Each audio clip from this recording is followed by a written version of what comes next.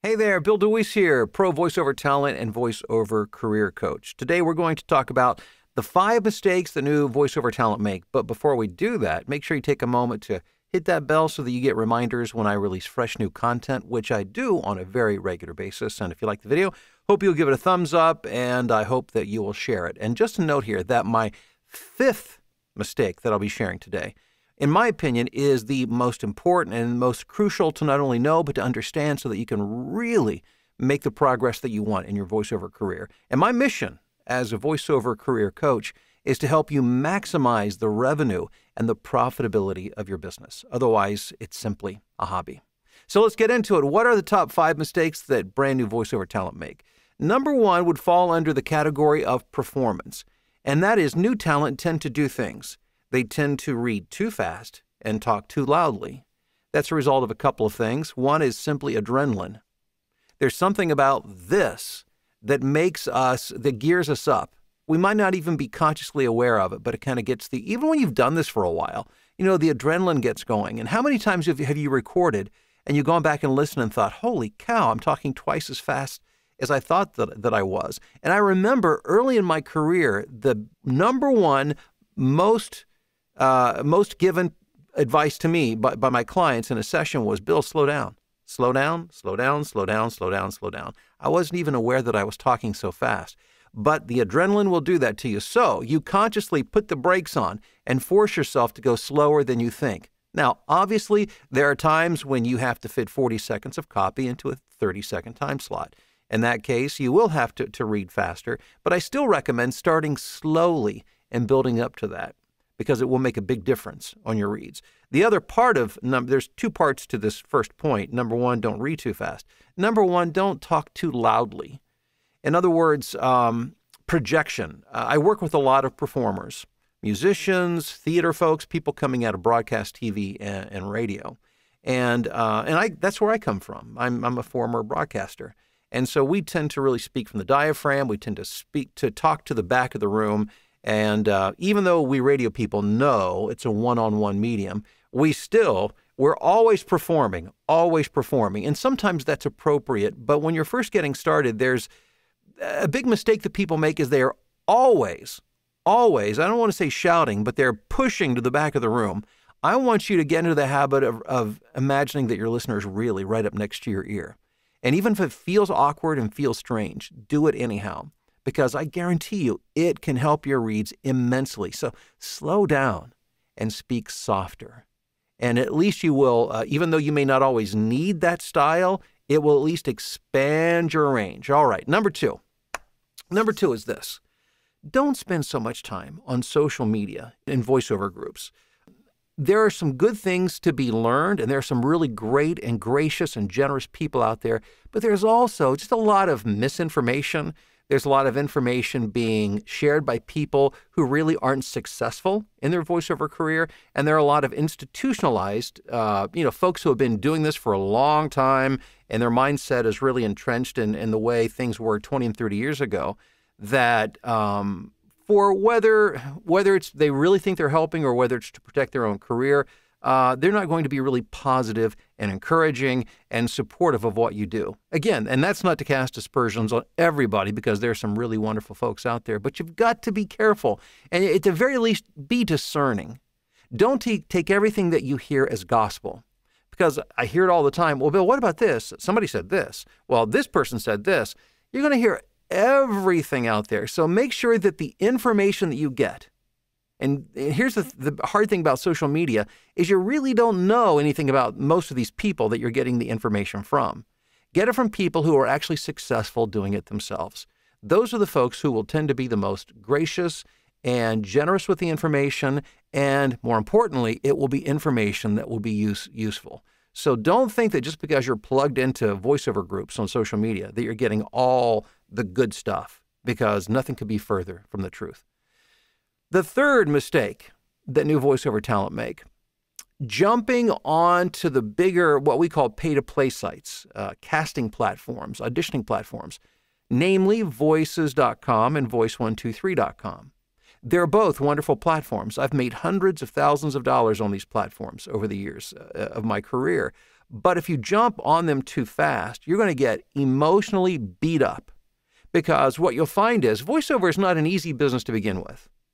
I mean, if it was easy, it's like anything else, right? Everybody would be doing it. Now, should you be doing it? Absolutely. Is it going to take work? You know it is. It's work, but it's fun work and it's rewarding work. And there's nothing like working from home in your own recording studio, cranking out projects and making, in my case, making far more money than anything I'd ever done previous to this. It's a wonderful thing, and you don't want to get discouraged to the point of wanting to quit early on. And that's what will happen if you're not careful where you market yourself. And these are marketing platforms. And what I mean by that specifically is you get on a platform, you start auditioning, and then you've auditioned 100 times, 200 times. You've sent out 400, 500, 600, 7 auditions, and you're barely getting as much as a thumbs up.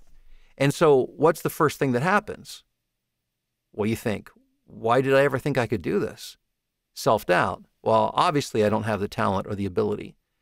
And that may have absolutely nothing to do with it. When you get on these platforms, a couple of things. Number one, you have to have really great quality audio. You have to have strong auditioning skills. You need professionally produced demos, and you need a very intimate understanding of how these platforms work.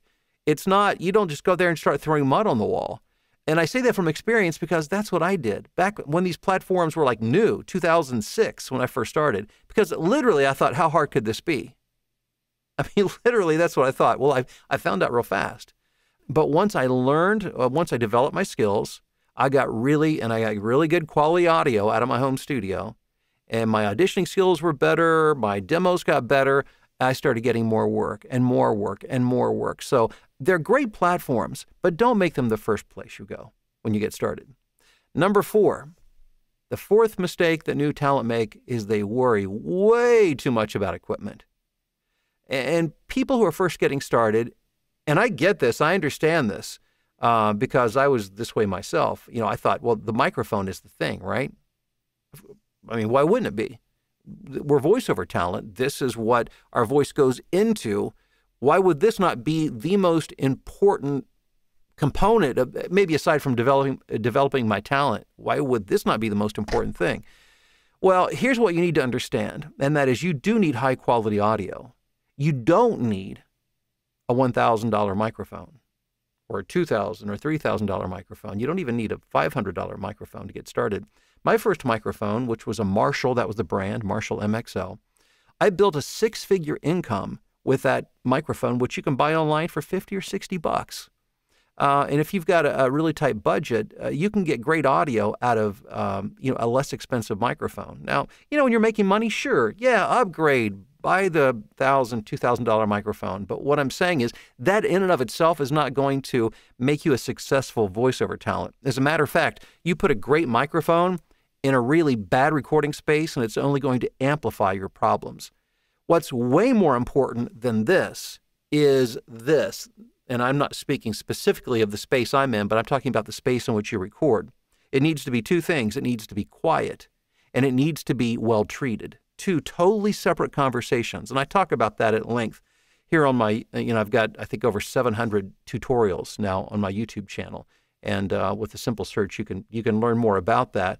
But you want it to be quiet, but that doesn't mean the audio sounds good. You need treatment to absorb a lot of the extra reflections. That's an oversimplified explanation. But if the space is right, you can use a less expensive microphone and still produce great audio. Remember, I was making well over $100,000 a year with a $60 Marshall MXL microphone. Okay, so just something to keep in mind. Don't obsess about the equipment. Don't sign up for every social media group that talks about equipment. Don't become immersed thinking that, if I could just get that microphone. It's like, I've said this a million times. I love to golf. I love golf clubs. I love them. I know in my mind that buying a new set of clubs this year will not make me better than last year. But you know what I did this year? I bought new clubs because it's emotionally satisfying. I think it's like a do-over. Okay, now this time I can really do it. But the truth, I'm no better now today than I was when I was like 20 years old. It just, I'm not, it's not the clubs. It's not the clubs. It's not the microphone. I'm not sure how else I can say that, but I want to keep repeating it because it is so important. And people, they hear me, but I don't think they believe me. So it's not the microphone, all right? It's not the gear. Don't spend your time thinking about, obsessing about, talking online about gear.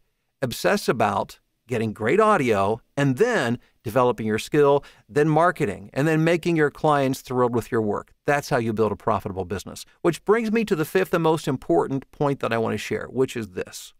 Most voiceover talent, new talent, and even a lot of established talent, don't understand that voiceover, as well as all business, is a numbers game. Yes, you need to develop your talent. Yes, you need to have good tools. You need to have good demos, all of that kind of thing. It's going to make your life a lot easier. But at the end of the day, it's all about the numbers. And until you adjust your expectations around that, you will be very frustrated. What do I mean by numbers?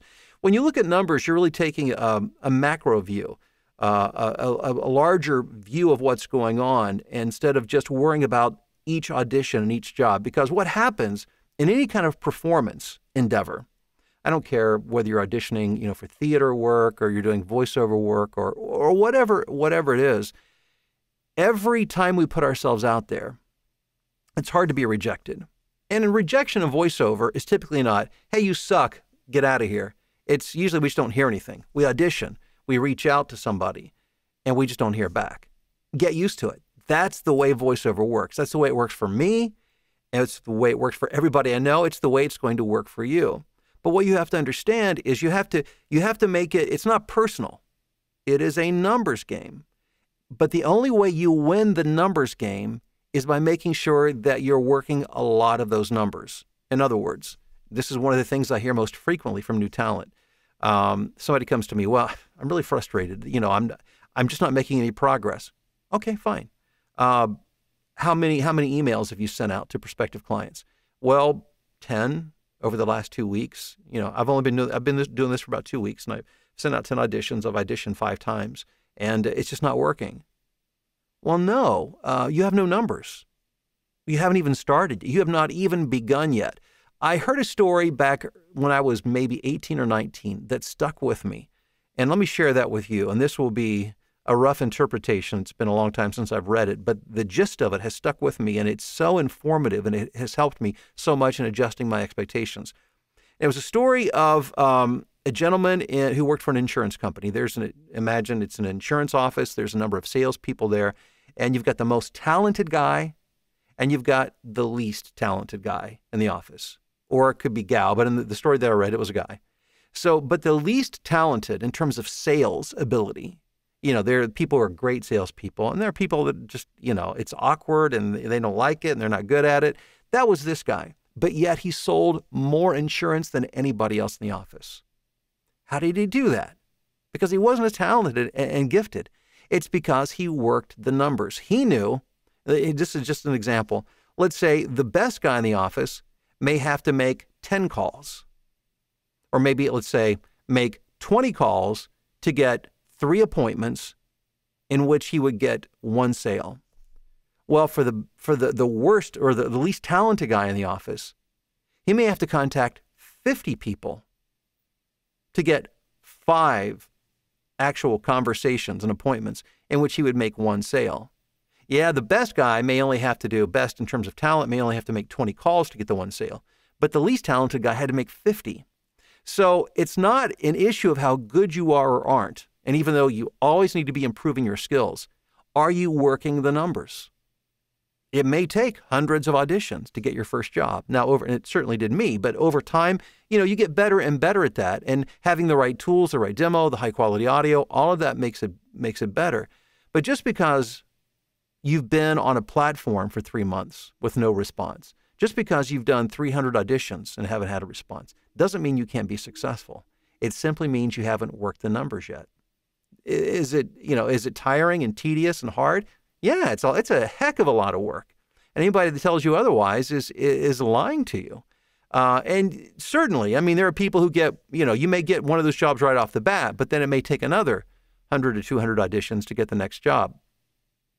My point is simply this. Understand that your success is a function of several things. Yes, your talent, yes, your demos, but more than anything else, it's how you work the numbers. Are you willing to make the phone calls, send the emails, do the auditions, and then continually get better? Because with time and talent, the talent development, those numbers will become better and better and better, but you've got to work the numbers. Otherwise, you will never be successful in voiceover or really in any kind of business endeavor, growing a business, because it is a numbers game. It's funny, I hear people say this all the time. Well, the market's inundated. Yeah, certainly there's a lot of people who have hung out, their shingles saying they're voiceover talent. But it's not that way with a lot of things. But that has nothing to do with you and me. So what? It doesn't matter how many people are out there. What matters is how many times are you willing to put yourself out there? Because I guarantee you, most people are not working the numbers. They go out there, they try it for a while, they get frustrated, they quit. But if you work the numbers, you are virtually guaranteeing your success. So those are my top 5 mistakes that new voiceover talent make. I say this not to discourage you or to frustrate you, but to give you the information, empower you to be successful, because ultimately at the end of the day, my mission again is to help you be more profitable as a voiceover talent. If you want more resources to help out, look below in the description. You will find those. Check those out. Again, make sure you like, share, subscribe, and I look forward to talking to you again very, very soon.